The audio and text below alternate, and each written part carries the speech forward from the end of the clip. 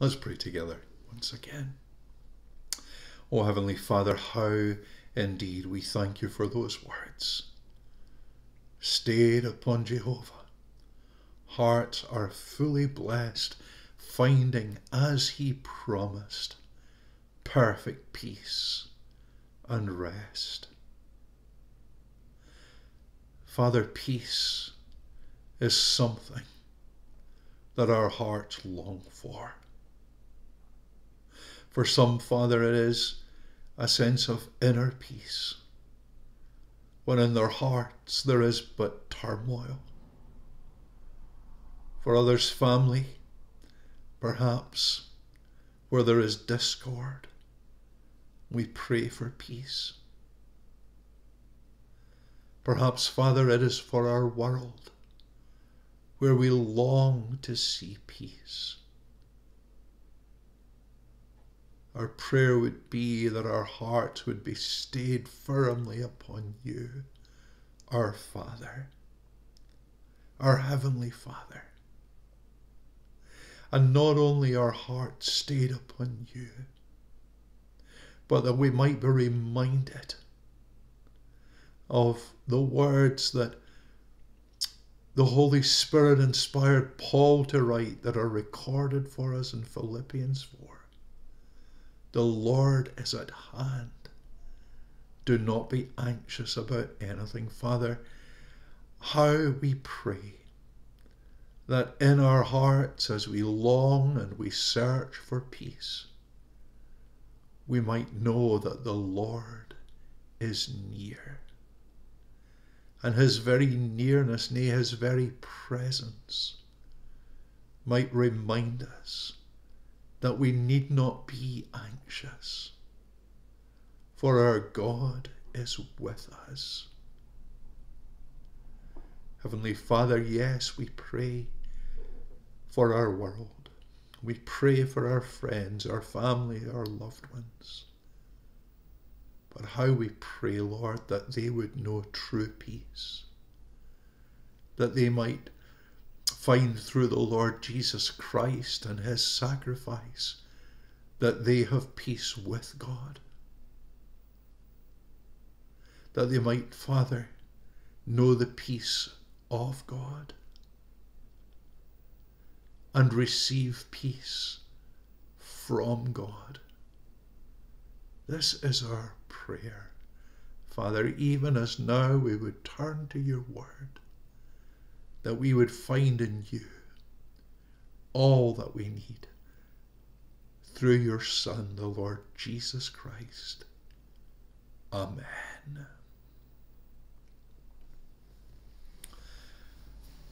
Read with me now, if you would, from John chapter 7, beginning at the first verse. John chapter 7 and verse 1. After this, Jesus went about in Galilee. He would not go about in Judea because the Jews were seeking to kill him. Now the Jews' feast of booths was at hand, so his brothers said to him, "Leave here and go to Judea, that your disciples also may see the works you are doing. For no one works in secret if he seeks to be known openly. If you do these things, show yourself to the world." For not even his brothers believed in him. Jesus said to them, "My time has not yet come, but your time is always here. The world cannot hate you, but it hates me because I testify about it that its works are evil. You go up to the feast. I am not going up to this feast, for my time has not yet fully come." After saying this, he remained in Galilee. This morning we launch into the 7th chapter of John's Gospel. We left chapter 6 at something of a watershed. But the very fact that chapter 7 begins with the words, "after this," causes us to simply recap on how chapter 6 ended. It ended with many of those who had followed Jesus no longer with him. Because the things he said were hard. Not simply hard to understand, but hard to actually take on board. And then, of course, we come to that point in the closing verses where he asks his disciples, do they want to go as well? And Simon Peter responds, where else would we go? You have the words of eternal life. We believe and have come to know that you are the Holy One of God. What a tremendous affirmation and proclamation of confession of who Christ is. But then, as we noticed last Lord's Day, those final verses that cause us to reflect on the awfulness of Judas's betrayal. But we move on. We move on into chapter 7.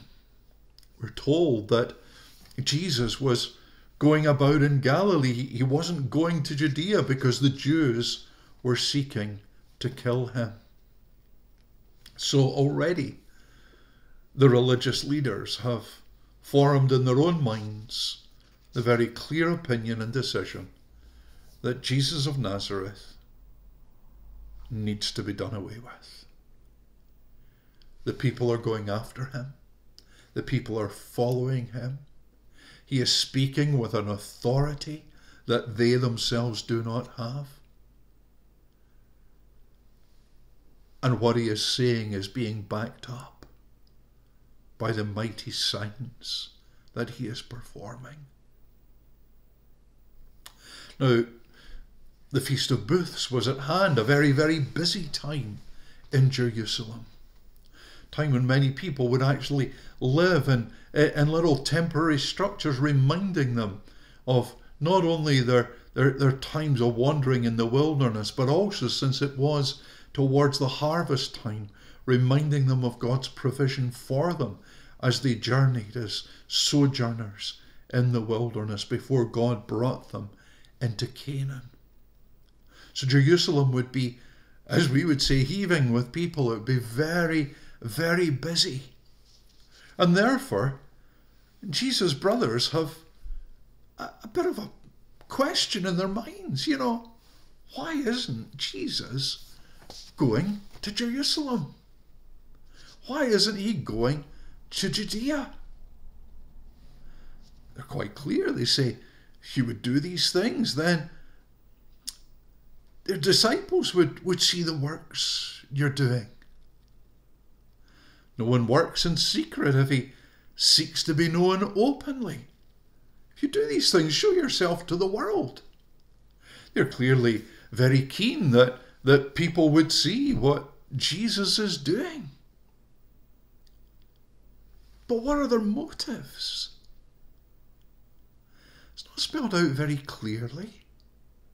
It's only in the verses that follow that cause us to begin to wonder if their motives are really good motives. Do they simply want the message, whatever it is? Do they simply want the popularity? Do they want the glory? No one works in secret if he seeks to be known openly. They are not sure why Jesus doesn't seem to be wanting to go up there and seize the opportunity.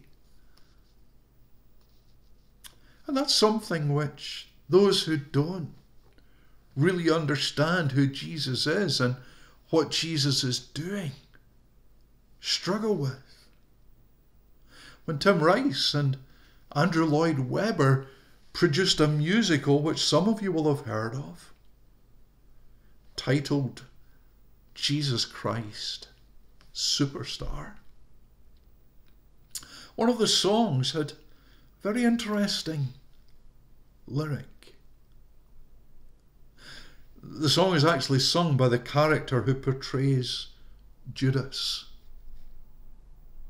He says, "Every time I look at you, I don't understand Why you let the things you did get so out of hand? You'd have managed better if you'd had it planned. Why'd you choose such a backward time and such a strange land? If you'd come today, you would have reached a whole nation. Israel in 4 BC had no mass communication. Don't you get me wrong. Don't you get me wrong. Those words that Lloyd Webber and Rice penned for their musical are words that in some ways reflect the thinking of the brothers of Jesus. Why aren't you going to Jerusalem? Why aren't you letting people see? Why aren't you getting the message out? It's interesting. This is one of the really few places in all of the Gospels where we really hear much about the rest of Jesus' family once he's grown. And as you've read and seen there in verse 3, it says, so his brothers said to him, this is his brothers, sons of Mary and sons of Joseph, who are saying to him, why are you here in Galilee when surely where it's at is up in Jerusalem? Show yourself to the world. If you do these things. And then verse 5 tells us something at the same time significant and sad. For not even his brothers believed in him. Not even his brothers. I think there's a fair chance that it wasn't just Jesus and his mother who represented the family at that wedding in Cana in Galilee. Every likelihood that his brothers were there first. They saw the first mighty sign.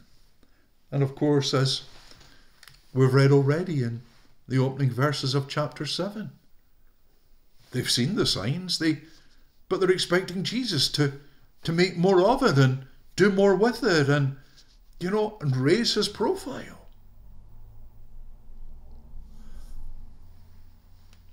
But not even his brothers believed in him.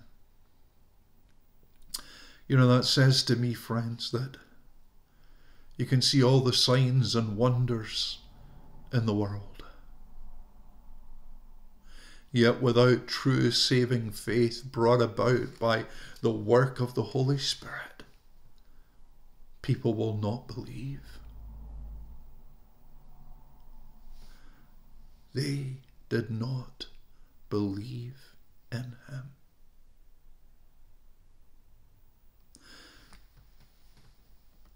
Notice what Jesus replies. Jesus said to them, my time has not yet come, but your time is always here. My time has not yet come. It was a very significant consideration in Jesus' purpose. Where for them, Jesus says, your time's always here.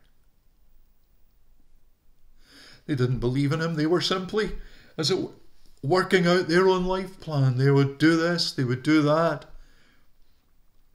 with clearly very little recourse to the plan and purposes of God. Well, not that God is not sovereign in their lives, but they would care little for that. They're really just more interested in Jesus gaining popularity. Yet Jesus was not out to gain popularity. Jesus was there to fulfill the Father's purpose and to do so in his time. my time has not yet come. That's reflected in the very first verse of our reading this morning.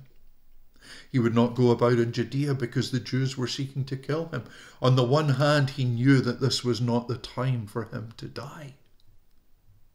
And of course, there's that other occasion when the people wanted to come and make Jesus king by force. And again, he disappeared from them because his time had not yet come. Jesus was working to a perfect plan. The Father's purposes being unfolded day by day. His brothers? No, said Jesus, your time's always here. Because they were not working to that plan. They just seemed to be following their own plans and purposes. As pretty much everyone else does who doesn't seek to follow after Christ. But perhaps there's a question there we should ask ourselves. Are we seeking to live our lives according to God's time schedule? Well, we can make all our plans. We can do this, we can do that. We say, we'll be doing this, we'll be there. Oh no, the Word of God says, no, you should say, if the Lord wills. If the Lord wills. Can I make another application at this point too? A particular application for those who have perhaps been waiting for God to fulfill his purpose for us in some particular area. He'll do it in his time. God's timing is always perfect. Dear ones, there may be an issue that you are waiting for, you are longing for. Do not make the mistake of trying to take these things into your own hands and as it were, force God's hand. In his time, he will bring about his perfect purpose for you.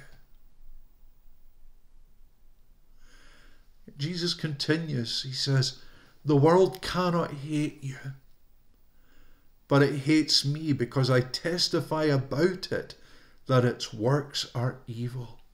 Just as John the Baptist himself had proclaimed the people's need to repent and brought himself upon himself the wrath of many. Likewise, Jesus, calling the people to repentance as he testifies about the world that its works are evil, is knowing the hatred of these religious leaders, because it is the religious leaders that he has singled out. They were the blind, as Jesus said, leading the blind. They were the ones who should know, who should have known better. And Jesus singles them out and therefore receives their hate. So yes, says Jesus, you go up to the feast. I'm not going with you. I'm not going up to this feast, for my time has not yet fully come. Now, in the fullness of time, when we come further into this chapter, we'll discover that after they had gone, Jesus makes his own way to the feast. But he was not going with them. His time had not yet fully come. Dare I say it again, friends? God works things in his time. God will answer our prayers in his time. God will chart out the course he has for us in his time.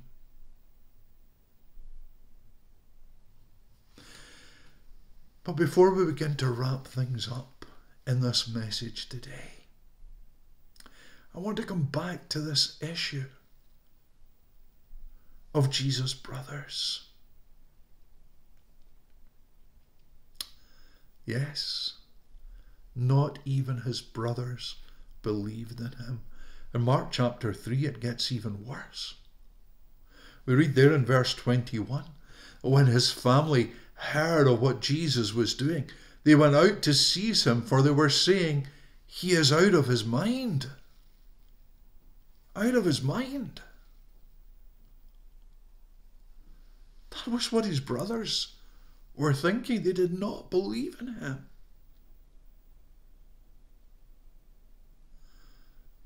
And of course, there in Nazareth, the town where Jesus had grown up,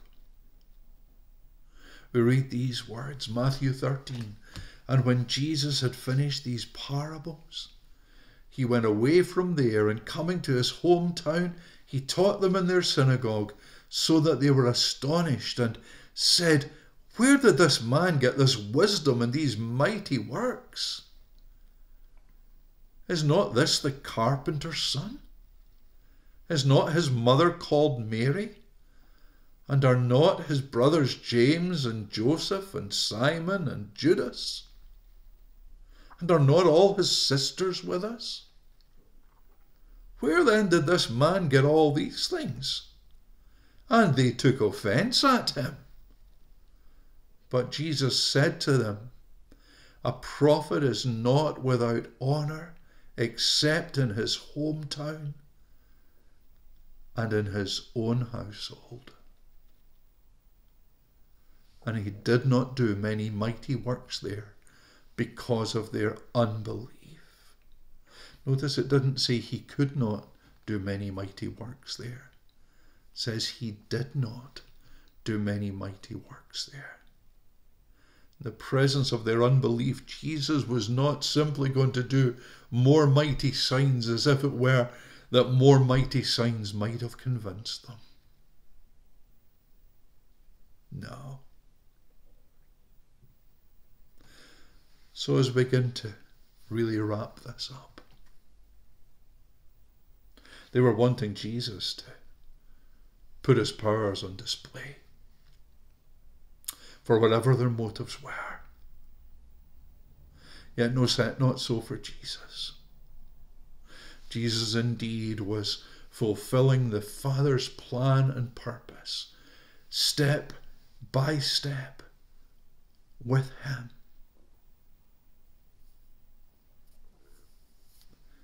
Even to that very point. When Jesus says his time is not yet fully come, when that time had fully come, then he went to Jerusalem. Then he went to the cross. There he died for our sins. And as the scriptures remind us, that was at just the right time. Christ died for us. At just the right time, you say? Yes, because God's timing is always perfect. While we were still sinners, Christ died for us. He died for us, even though we did not know him. We only love him. We only love God because he loved us and gave his Son as an atoning sacrifice for our sins. Jesus gave himself for us.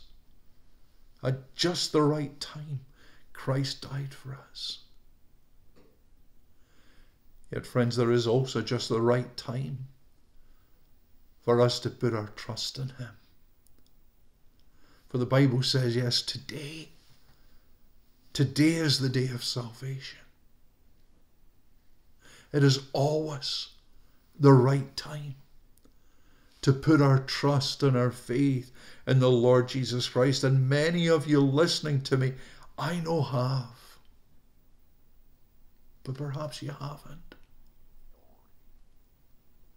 Today is the acceptable time. Today, now, is the day of salvation. If you would but put your trust in him, and then discover that everything that God has already brought into your life was there for a purpose, to draw you to him in his time, by his way. Perhaps it's not for yourself, perhaps it's loved ones you're asking for. Praying, Lord, would you in your time bring them to yourself? Many of us are in that position with loved ones who do not yet know the Lord as Saviour, and we pray for their salvation and their conversion. Dear ones, do not lose hope.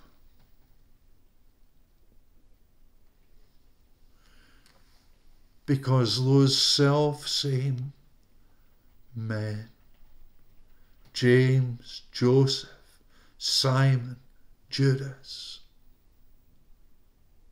those self-same men who wanted to go out and pull Jesus into the house because they reckoned he had lost his mind.